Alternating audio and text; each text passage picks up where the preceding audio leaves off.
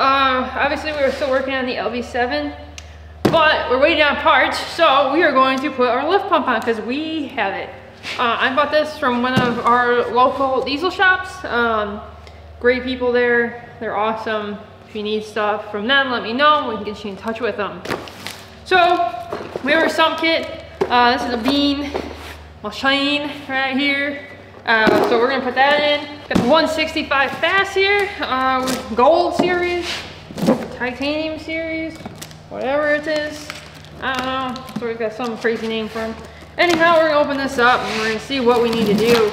Obviously, my diesel fuel is all drained out right now because we just ripped all the lines off. So, ooh, look at that. Got all sorts of fancy stuff. So, we got a box thing here of goodies. Got some fuel line. This looks pretty nice. We got a bunch of fittings. So the guy said not to use this return here. One, because we got the sump kit already. So we're not gonna use this goofy looking piece. But everything else looks super nice. Use those bags where I worked at. We got our wire harness. So I am getting a power distribution block for the truck so we can run all of our accessories off of that. But we got that now. Set that to the side. Let's set all this on the ground right now. It's like a lot of work. Can't wait. Alright, let's pull this out. Nice. Look at that nice cutout for the packaging. And we have pump right here. The filters, a little different. I thought they came with a water separator.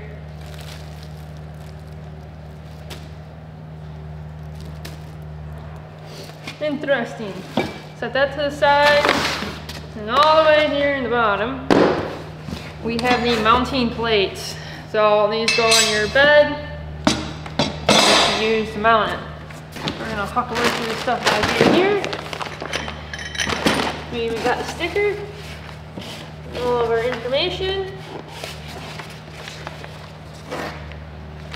Put that back in there, throw our filters in, throw our pump in. We don't need some of that stuff right now. Now let's open up this here sump kit, because this will actually be the first thing we're going to put into the truck. This one is supposed to come with the hole saw. Yep, so this one comes with the hole saw, ready to rock and roll. A Vulcan one, fancy pants over here. This is a honkin' block. Whew. Okay, so that's how it goes together. That's kind of interesting. Unscrew it here.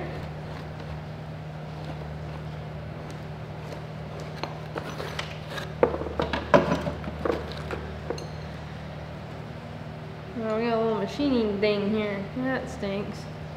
Should still be okay though. I don't see that being an issue.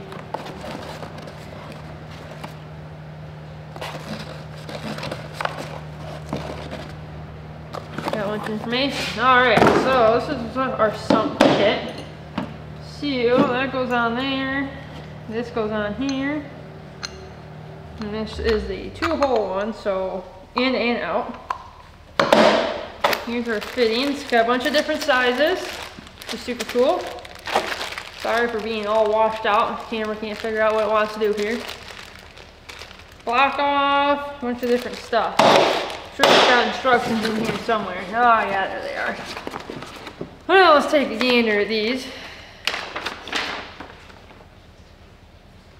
You have a nice clean flat spot to work on your fuel tank. Alright, we got that. Sweet. Alright, well, we are going to start working on this. We're going to get the sump in first, and then we will start working on mounting the pump. Let's see if we can get this thing off.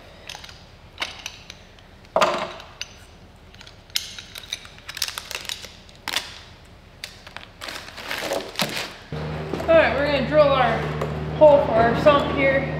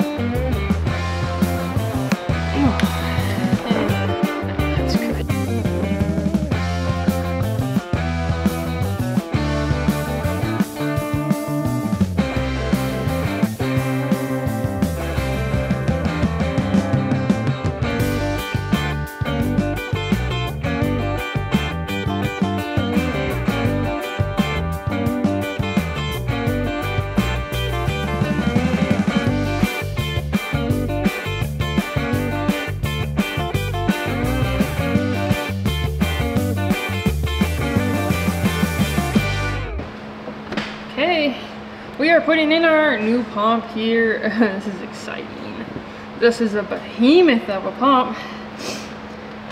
Can't wait to get this thing in. It's probably gonna be a pain in the butt. We put a bunch of dielectric grease on it, so hopefully it goes in okay. But let's see. Oh, we got a bunch of fluid coming out.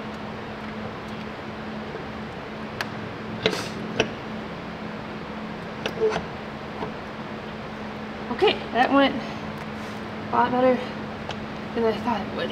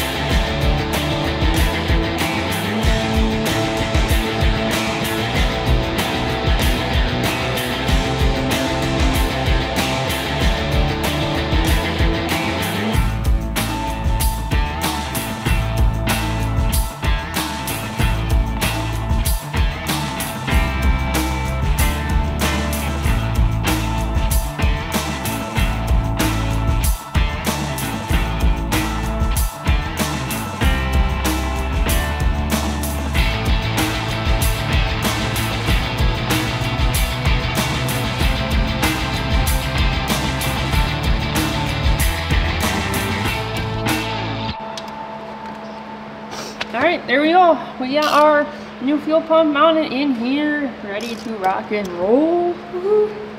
Next thing we're going to do is start working on this side and get all of our return fuel lines on there. We got most of them ready. It's got the one. And then we'll put our lower valve cover on and start getting everything else set up. Ooh, this is going to be sweet.